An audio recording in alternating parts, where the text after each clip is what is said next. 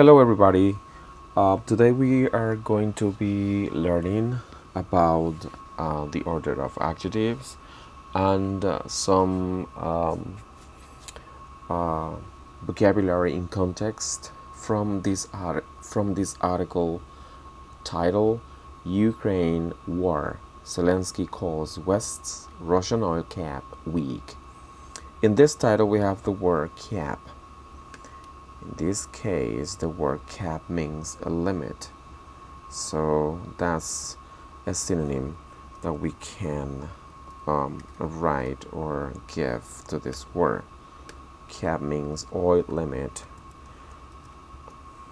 right? So moving on, town. Ukraine President Vladimir Zelensky has criticized a price cap. Here we have more context for the word cap, a price limit set by. This phrase or this verb set by means established, so that's a synonym. Established, right? Established by Western allies on Russian oil exports. And I'm going to underline the word export. Exports. Here is a noun. This word has two pronunciations. Export and export. The pronunciation, if it's a noun, the stress goes on the first syllable, export. But if we're using it as a verb, it's gonna be export. So she exported. She exports. She exports. She exports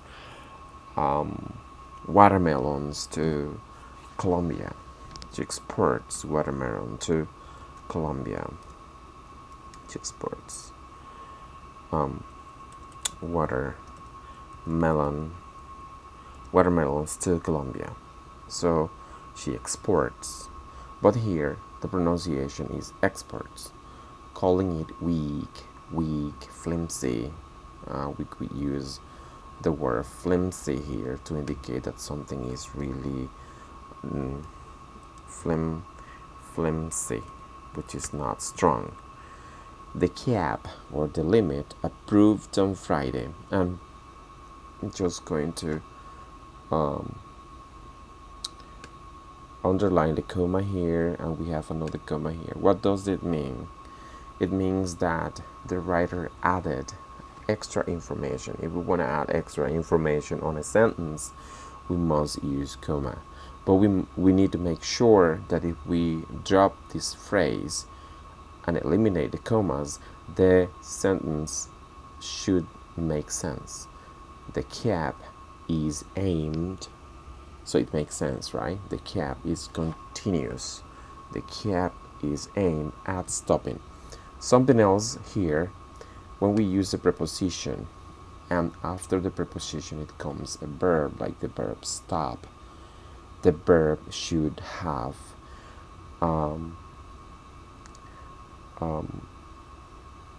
the verb should have, let me go down, should have ing. For example, at cooking, or before going to church, or before going to the park, etc. So we must write or use the ing if we place a verb after a preposition.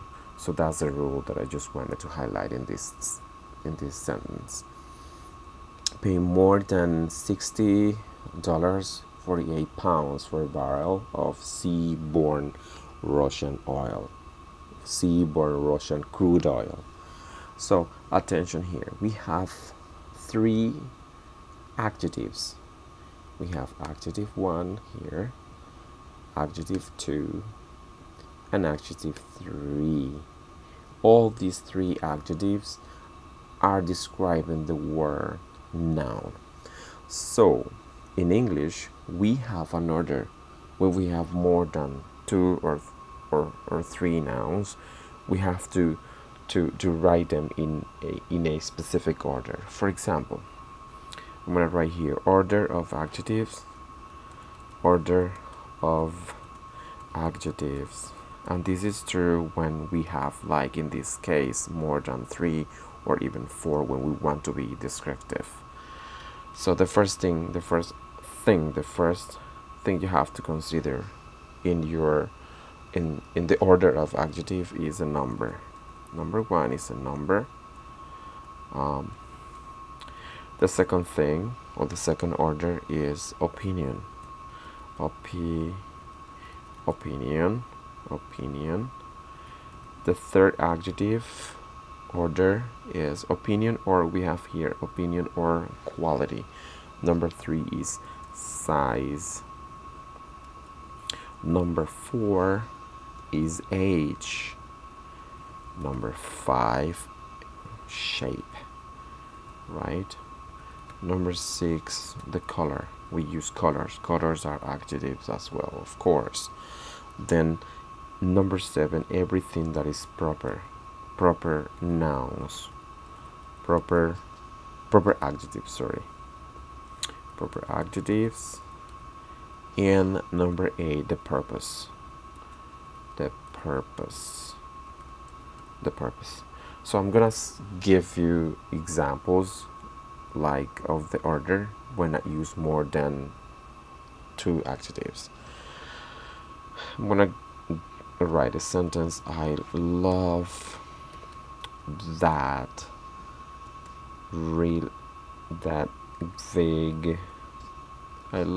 big old green antique.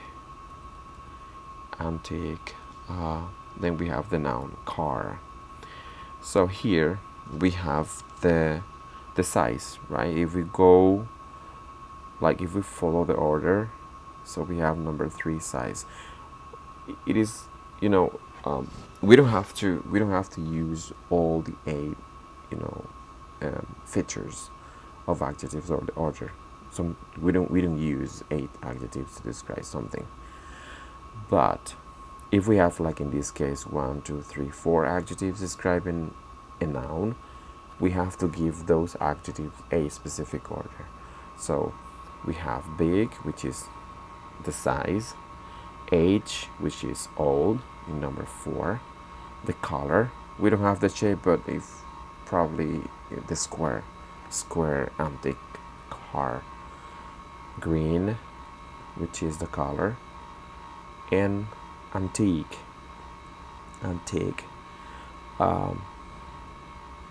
So then the noun car, purpose or proper adjective is antique. Is that car looks antique? Is proper to that car. So I'm gonna give you another example. My sister adopted a beautiful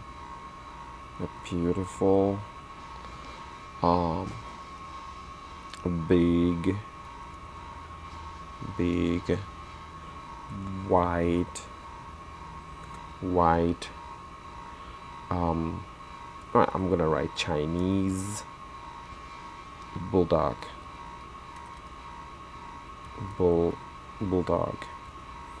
Yeah, so if we follow the order of adjectives, we have beautiful, and I dropped the L, yes, beautiful, which is an opinion. Something is beautiful for me, but it doesn't mean that it's gonna be beautiful for somebody else. So it's an opinion. Size, we have the size, yes, big. The color, white. The origin, right? Proper adjective. When we want to use proper adjective, we mean nationality or materials, right? So Chinese then is a proper adjective than the noun that we are describing. So we have to follow an order when we have more than 3 adjectives or 4 adjectives in a sentence. Continue in with the article. Russia says it will not accept a cap on prices for its oil exports. The measure. Here the word measure does not mean numbers, but it means like the goal or the objective, or it's like some sort of a policy to be adopted. And pay attention to this verb, to this phrase, a verb. Due to come into force. I'm going to highlight it. Due to come into force. It means to be effective. This one means to be effective. To be effective. To be effective. To be effective on Monday. Again, the preposition on with days of the week intensifies Western pressure on Russia over the invasion. But Mr. Zelensky called the price cap a weak position and not serious enough to damage the Russian economy. Russia has already caused huge losses to all countries of the world by deliberately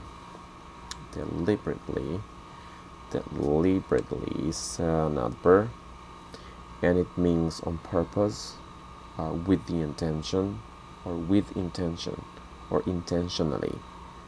So intentionally or with intention, or intentionally.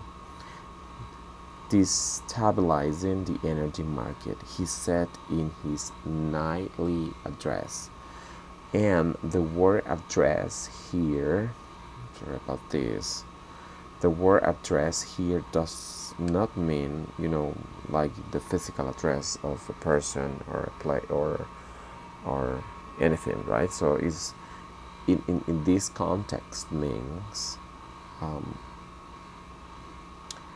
speech, right? Speech. In his nightly speech, right? I'm going to write address in this sense means, or is synonym of, speech. When somebody is giving a presentation or talking about something, he is addressing a topic. So address. I'm gonna give my address tomorrow, right? I'm gonna have an address tomorrow. I'm gonna give a presentation tomorrow. It's only a matter of time when stronger tools, we have the adjective strong is the one syllable adjective. So when we have one syllable adjective and we want to compare something, so we use er to make it, to compare something. He is stronger than her. He is stronger than her, or he's stronger than she is.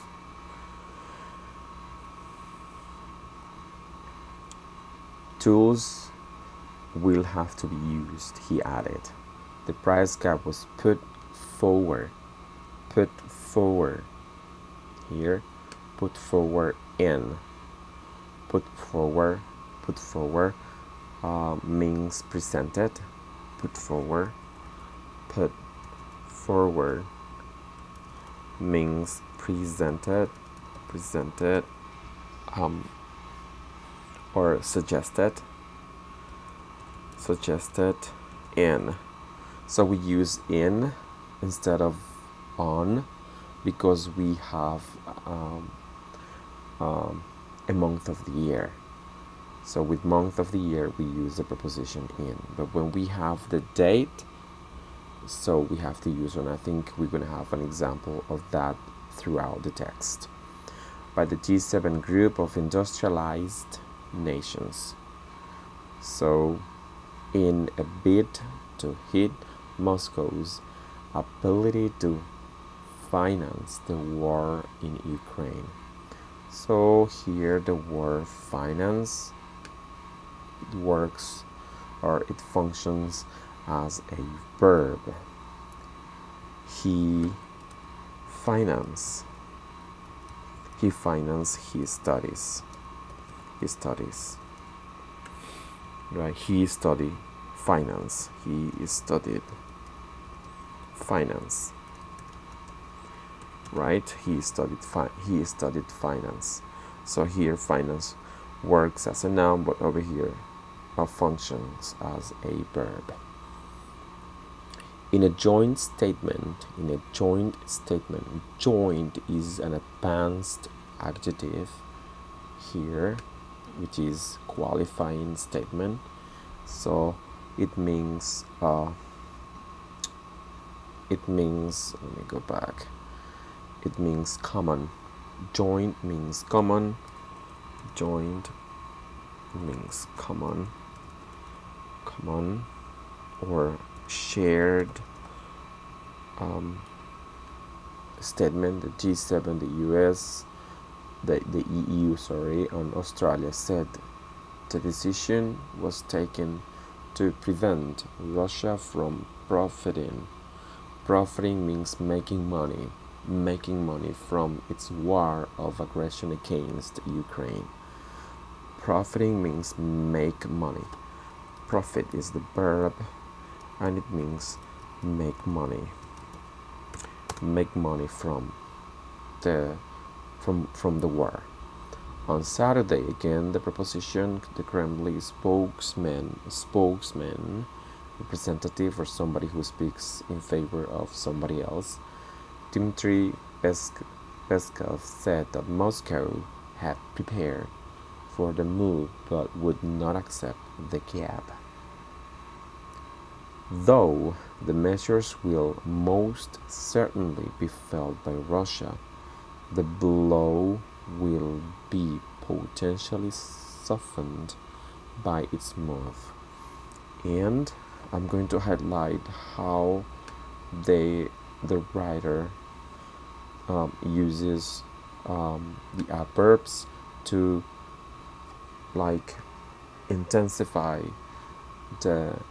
the way things are done. So it's really important to know how to use adverbs of manner in order to intensify the meaning of things. But another thing I want to underline is the word, or the constructed word, softened. We have this word soften comes from the adjective soft. Then we add the particle n, which means to make soft.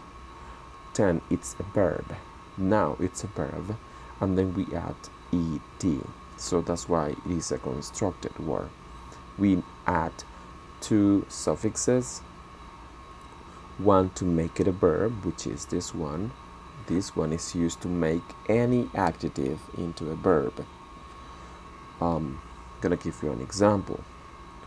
Hard, harden, right? Ripe, ripen. Black, blacken, which means to make black, to make ripe, to make hard. And then we should add other particles like black, blackenable, or harden, or ripen. We can add ed. So this is the power of suffixes. Suffixes are really cool. I call them particles that you can use to improve your vocabulary or to increase your vocabulary. But it's moved to sell its oil to another market, such as India and China, which are currently the largest single buyers of Russian crude oil. The agreement of price cap comes just days before an EU-wide ban on Russia.